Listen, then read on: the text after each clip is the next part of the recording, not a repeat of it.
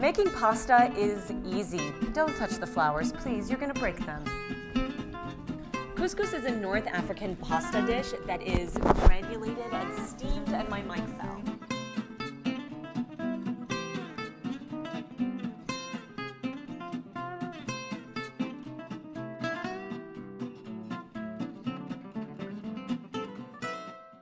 I'm gonna try and make radishes fun. Okay. Hi, I'm Roni, and if I had all the time in the world, I would be in the kitchen because I love to cook. But I just don't have the time. I have a busy life. I work full time, I have a husband, I have a baby. So I've created some really easy ways to reinvent dinner.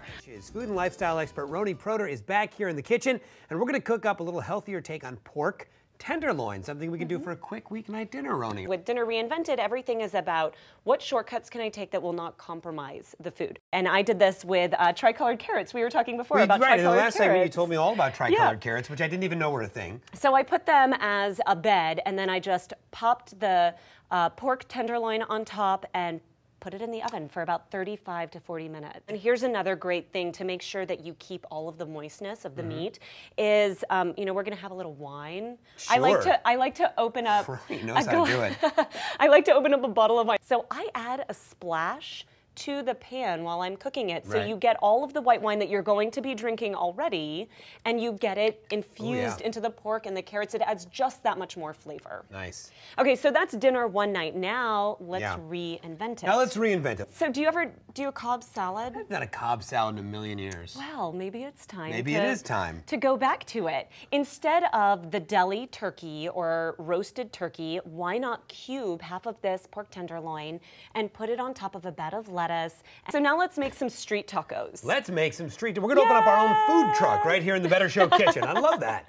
I used mango salsa.